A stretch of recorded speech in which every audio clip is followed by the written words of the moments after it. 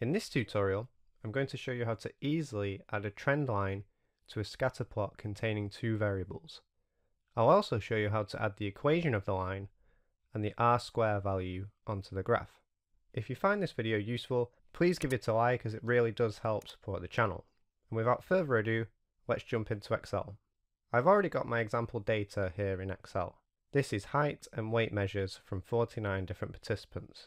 Let me firstly create a scatter plot of the two variables. To do this, we'll click and drag to highlight all of the data, including the labels at the top. Then I'll go to the Insert tab at the top and select a simple scatter plot. Now we're ready to add the trend line, the equation of the line, and the r-squared values. Let's start by adding a trend line. There are in fact quite a few ways to do this. With the graph selected, you can go to Chart Design, Add Chart Element, Trend Line, and then select an appropriate line from the list. For me, I will select the linear option. Alternatively, you could right-click on the data points in the graph and go to Add Trend Line. A third way you can add a trend line is with the graph selected, you can click the plus icon in the top right corner of the graph and select Trend Line. Now we have our trend line added, you can adjust its appearance, such as changing the colour, style and thickness of the line. If you want to do this, simply select the line and then go to the Format tab at the top. Then use the Shape Outline option to adjust the colour, line thickness and style. Moving on, let's now add the equation of the line onto the graph. To do this, simply right-click on the trend line and then select Format Trend Line. This will open a new sidebar to the right, and if you scroll down, you'll see an option that states Display Equation on Chart.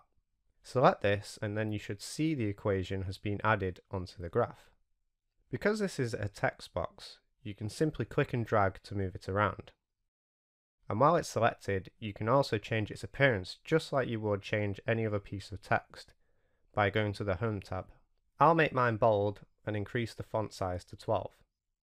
If you're interested in learning more about linear regression and understanding what the equation and the r-squared values represent, then I suggest that you refer to my How to Perform a Linear Regression in Excel tutorial.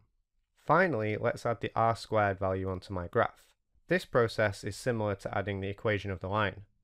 Again, right-click on the trend line on the graph, then select Format Trend Line.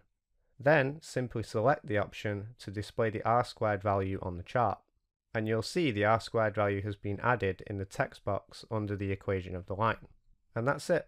Now you know how to add a trend line, equation of the line, and r-squared to a scatter plot in Microsoft Excel. If you found this video useful, please leave a like. It really does help support the channel. If you've got a question, pop it down in the comments below. Also, consider subscribing for more weekly tutorials.